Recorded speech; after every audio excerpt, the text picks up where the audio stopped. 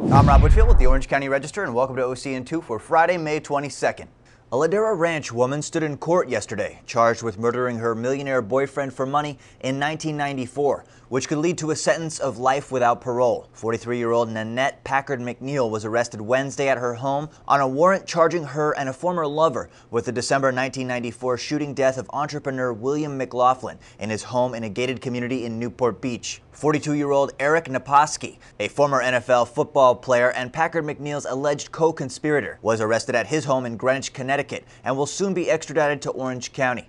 Deputy District Attorney Matt Murphy said a re-examination of all the evidence in the case prompted him to file charges. Prosecutors believe that Packard McNeil, who had $1 million life insurance policy on McLaughlin, provided Naposki with a key to McLaughlin's home and information about when he was expected to be in. Packard McNeil's defense attorney declined to comment. Her arraignment was postponed to June 8th.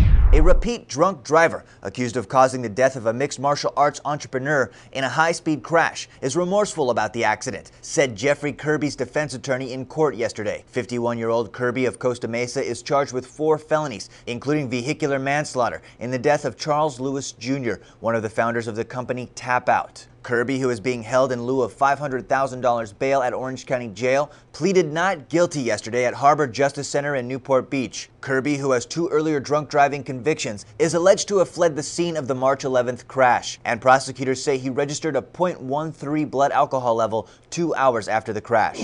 Memorial Day traffic by Southern Californians is expected to drop by 2.3% to just over 2.5 million trips this year. And as more people are expected to stay in town, local police are gearing up to combat drinking and driving on local roads. Police departments throughout the county will be mounting sobriety patrols, as they routinely do for holiday weekends, and DUI checkpoints will be held in a number of OC cities. So if you plan on driving to local festivities, please make sure you have a designated driver.